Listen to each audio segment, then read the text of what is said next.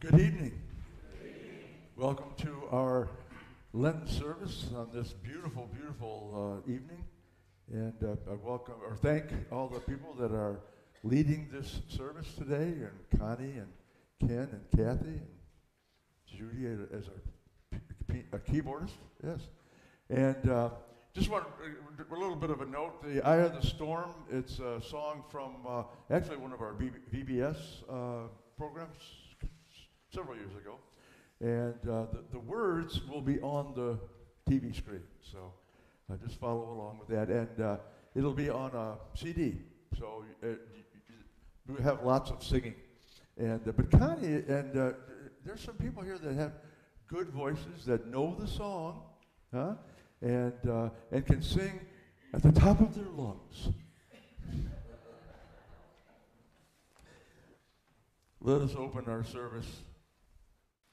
Lord Jesus Christ, the love of God, and the fellowship of the Holy Spirit be with you all. And also with you. My God, why have you forsaken me? Be not far from me, for trouble is near. Why are you so far from saving me from the words of my groaning? Be not far from me, for trouble is near. Oh my God, I cry by day and by night, but I find no rest. Deliver my soul from the sword, my precious life from the power of the dog. Oh, you my help, come quick to my aid. You have rescued me from the horns of the wild oxen. Oh, you my help, come quick to my aid. You who fear the Lord, praise him. All you offspring of Jacob, glorify him.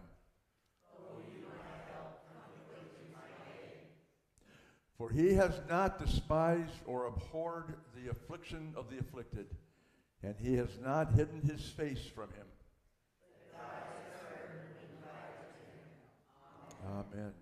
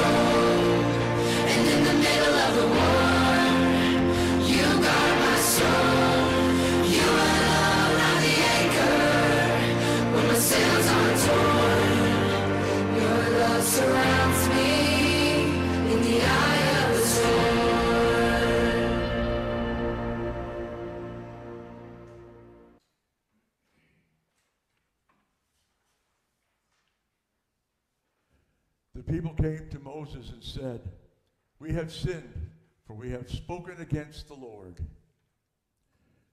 We likewise confess to God that we have often spoken against him and have sinned. Holy God, we confess our sin to you. When adversity and suffering have come our way, we have complained and spoken against you. We have forgotten your many benefits and blessings to us. We have not trusted you through the hard times, but have resented you and resorted to our own strength. Forgive our iniquity and pardon our sin.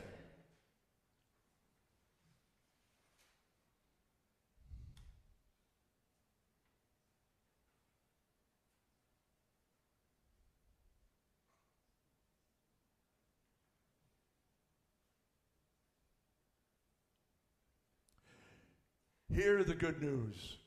God's word declares that as Moses lifted up the serpent in the wilderness, so must the Son of Man be lifted up, that whoever believes in him may have eternal life. In the mercy of Almighty God, his Son Jesus Christ was given to die for us to remove the guilt of our sin. For Christ's sake, God forgives us all our sin and gives us eternal life. And his mercy endures forever because his love for us is steadfast. Amen. Let us pray. Gracious Lord, as we continue our Lenten pilgrimage, we do so in view of your mercy. We encounter many hardships and much suffering in life. Strengthen us by your Holy Spirit so that we may trust you through the trials and take up the cross to follow you. Through Jesus Christ, your Son, our Lord. Amen.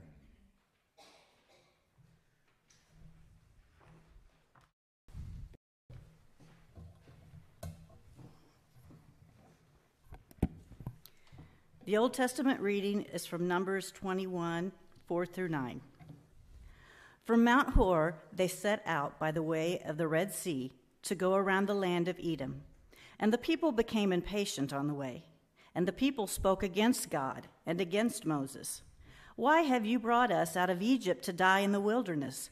For there is no food and no water, and we loathe this worthless food. Then the Lord sent fiery serpents among the people, and they bit the people, so that many people of Israel died. And the people came to Moses and said, "We have sinned, for we have spoken against the Lord and against you. Pray to the Lord that he will take away the serpents from us." So Moses prayed for the people, and the Lord said to Moses, "Make a fiery serpent and set it on a pole, and everyone who is bitten, when he sees it, shall live."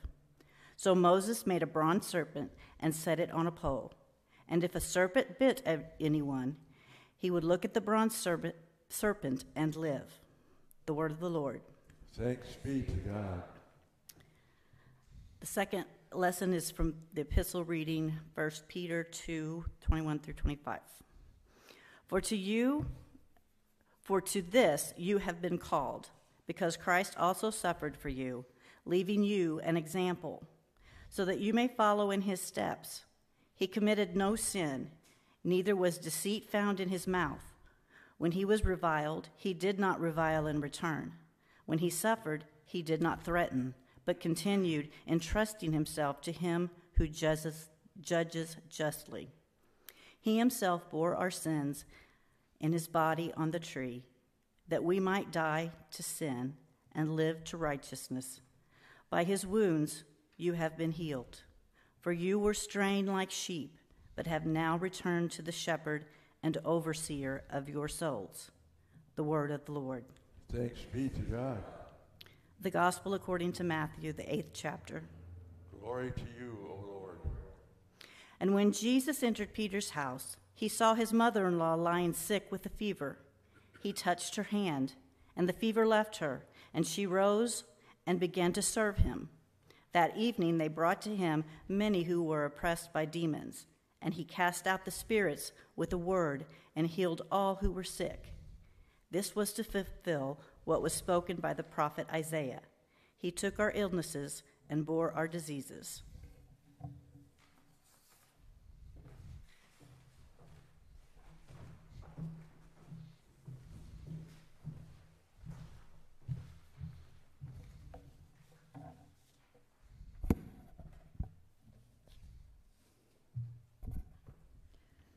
Benjamin Franklin once quipped that there are two certainties we will all encounter: death and taxes. But I would add another certainty: suffering. We all face suffering in life, whether it be sooner or later. All you need to do to realize that is to watch or read the daily news. We hear terrorist attacks and threats of retaliation. Innocent people are injured and killed by artillery in war and by gunfire on the streets of our cities. Natural disasters, be they earthquakes in California or hurricanes on the Gulf or tornadoes in the heartland devastate property and lives. Children go hungry, the poor struggle, injustice deprives citizens of their rights and freedom. Closer to home, there is a personal evidence that suffering surrounds us. The economy goes sour and we lose employment. Families experience the turmoil of domestic conflicts and even breakups. We witness our own bodies deteriorate as we age. Disease, cancer, and injury become our uninvited companions. Lost dreams and depression plague us. Sooner or later, we all experience suffering of some kind. Suffering surrounds us all. Eventually, it afflicts us all. The existence of suffering has led many people to reject Christian faith. Famous voices such as Bertrand Russell and Steve Jobs regarded the reality of pain and sorrow to be clinching an argument against the idea of a loving God. But the Bible does not ignore the messy reality of the world. Nowhere does Christianity deny the existence of pain and suffering. Indeed, the Bible unequivocally declares that this is a fallen world, a broken planet. Especially during the season of Lent, do Christians acknowledge the reality of suffering. But Lent provides us with a new lens through which to view suffering. That is through the lens of God's mercy. In it, we see God who entered into our own suffering to bear our suffering and to bring healing to us. We will now sing the first verse of the song that is printed in the bulletin and also on the screen.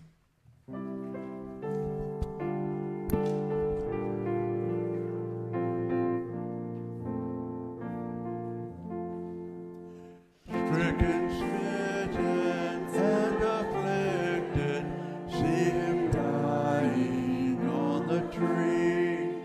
'Tis the Christ by man rejected, yes, my soul, 'tis he. 'Tis the long expected prophet, David's son, yet David's Lord. Proofs I see sufficient of it, 'tis the true and faithful word. The cause of suffering. Why is there suffering in the world? That's a heavy question, but the Bible says ultimately the answer is because there is sin in the world.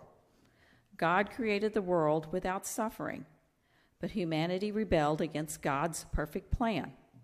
Sin along with suffering was introduced. Genesis 3 describes the consequences of the human race's fall into sin. It says that at that time, suffering entered the world and thorns were introduced into our lives. So ultimately, the problem is not pain and suffering. It is not crime and illness and catastrophes that plague life. They are only symptoms of a deeper problem that has infected all humanity. That problem is sin, and each of us have been infected with it. Nevertheless, these results from a sinful and fallen world are painful. Suffering is real. In the book, Migrants, Sharecroppers, and Mountaineers, a poverty-stricken mother describes an incident in which her husband lost his temper at a preacher who was speaking on the topic of suffering in a church service. She said, "Then my husband did the worst thing he could do. He took the baby, Annie, and he held her up right before the minister's face, and he screamed and he hollered at him. He told him that here is our little Annie, and she's never been to the doctor, and the child is sick, and we have no money, and not for Annie, and not for the other ones or ourselves." Then he told the reverend that he was like all the rest, making money off of us. And he held our Annie, as high as he could, right near the cross, and told God he'd better stop having these ministers speak for him, and he should come down and see us himself. This migrant father sums up the dilemma of pain and suffering about as well as it can be expressed. Why are there sick children? And why is there no money and little hope among so many? Perhaps you have held similar feelings as these, but there is one point in the Father's tirade in which he was mistaken. He demanded that God come down and see for himself the suffering in this world. Yet God did exactly that. And not only did God see what suffering is like, he experienced it to the full. He felt what it's like. For above all people in history, Jesus Christ suffered most. We will now sing the second verse. Tell me who hear him groaning, was there ever grief like this? Friends through fear his cause disowning, foes insulting his distress. Many hands were raised to wound him, none would intervene to save. But the deepest stroke that pierced him was the stroke that justice gave. The cure of suffering, the cross. God's own Son came down to this fallen world and experienced its imperfection, its ugliness, its cruelty, its suffering. Christ was treated with more injustice than we will ever know. He was betrayed by friends and rejected by his people. He was humiliated, stripped, mocked, ridiculed, and beaten. And the cross on which he died was meant to produce supreme suffering. Nailed to the cross, his back, which was shredded from the scourging that preceded the crucifixion, scraped against the splintered lumber of the beam. Jesus' body was in continuous contorted movement as he struggled from a slow suffocation. His pain was excruciating. In fact, that is where we get the word excruciating. Literally means out of a crucifixion. More than anyone else, Jesus tasted the curse that was brought about by our first parents' sin and ours. However, Jesus also brought about the reversal of that curse. The cross before which the migrant father held up his baby in the very symbol that God shared in our pain and suffering and death. Not only did he share that, Christ experienced it in our stead. We can therefore trust the Lord through all our suffering because he endured it with us and for us. Yes, God knows what suffering in this world is like. Jesus is a wounded healer. Because of Christ's sacrificial suffering, we are made whole and healed from the greatest ailment, the sickness of sin. The Apostle Peter wrote in our text, "He himself bore our sin in his body on the tree, that we might die to sin and live in righteousness." We'll continue with verse 3 in the song. He who think of sin but lightly, nor suppose the evil great, here may view its nature rightly, here its guilt may estimate. Mark the sacrifice appointed, see who bears the awful load. 'Tis the word, the Lord's anointed, Son of man and Son of God. A new perspective on suffering, God's mercy. Because Jesus endured suffering on our behalf, we can endure as well. The text from 2 Peter chapter 2, verse 21 reminds us, "For to this you have been called, because Christ also suffered for you, leaving you an example, so that you might follow in his steps." Entering the Christian life does not mean that suffering is automatically withdrawn from us. In fact, it may mean just the opposite, that we will experience more hostility from the world, just as Jesus did. Jesus suffered, and we are called to follow in his footsteps. The cross provides us with strength to endure our sufferings because it transforms suffering. Just as God's power transformed the horrific sufferings of Jesus on the cross into the ultimate victory of God over sin and death, God's power can transform our sufferings into his means of growth and maturity for ourselves and healing and renewed life for others. Corrie ten Boom provided us with a powerful example of the transformative power of suffering in the view of God's mercy. Corrie's family was persecuted by the Nazis for protecting Jews during World War II. Corrie and her sister Betsy suffered incredible hardships in the concentration camp in which they were unjustly incarcerated. In the midst of all the misery, however, Betsy proclaimed a message of transformative faith. When Corrie lamented about the pit of suffering that they were in, Betsy replied, there is no pit so deep that God's love is not deeper still." Betsy knew that the life is painful, but God's mercy is even more powerful.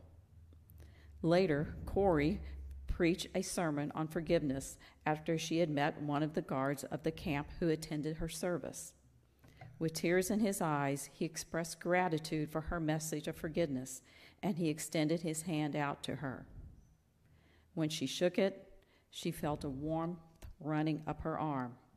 She was given release from her anger as she gave God's forgiveness to him. The Apostle Peter wrote about Jesus saying, "By his wounds you have been healed." During this Lent and always, may we remember the horrific suffering Christ experienced on the cross for us. But may we also never forget the healing and hope that came from that sacrifice. Let us ever draw upon his healing strength that now comes to us in our suffering. Amen. Amen. Here we have a firm foundation. Here the refuge of the lost.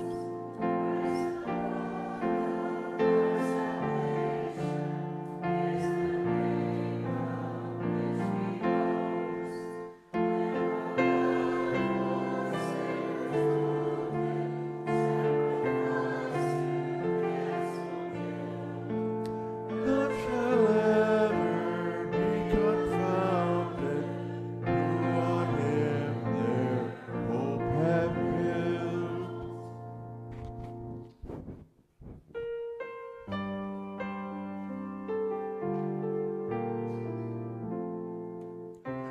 Create in me a clean heart, O God, and renew a right spirit within me. Cast me not away from thy statutes, and take not thy Holy Spirit from me. Restore to me the joy of your salvation, and uphold me with your free spirit. Almighty and merciful God, we approach your throne of grace today as those who struggle with hardships and suffer with pain. When we encounter the brokenness of this world and the suffering that it brings, such as natural disasters, economic reversals, and financial losses, restore us with your healing power so that we might rest secure in you as our mighty fortress. When we experience broken relationships and the suffering that these bring, such as estrangement of family members, alienation from friends, and conflict within congregations, restore us with your healing power so that we might seek reconciliation and peace. When we experience broken bodies and the suffering that it brings, such as illness, injury, and disability, restore us with your healing power so that we might live in health once again. When we experience broken minds and the suffering that it brings, such as with mental illness, neurosis, and dementia, restore us with your healing power so that we might know of your love. when we experience broken spirits and the suffering that it brings, such as depression, despair, and desperation. Restore us with your healing power so that we might have hope. When we encounter the death of loved ones and the sorrow that it brings, restore us with your abiding comfort so that we might trust in your victory over death. When we encounter our own death and the terror that it brings, restore us with your resurrection power so that we might live eternally in your glory. All these things we pray in the name of Jesus, the suffering servant. Amen. Amen. Let us pray together the prayer our Lord taught us, saying, Our Father, who art in heaven, hallowed be thy name. Thy kingdom come, thy will be done, on earth as it is in heaven.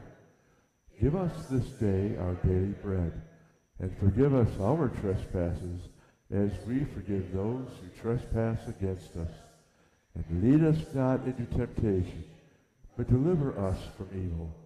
For thine is the kingdom, and the power, and the glory, forever and ever.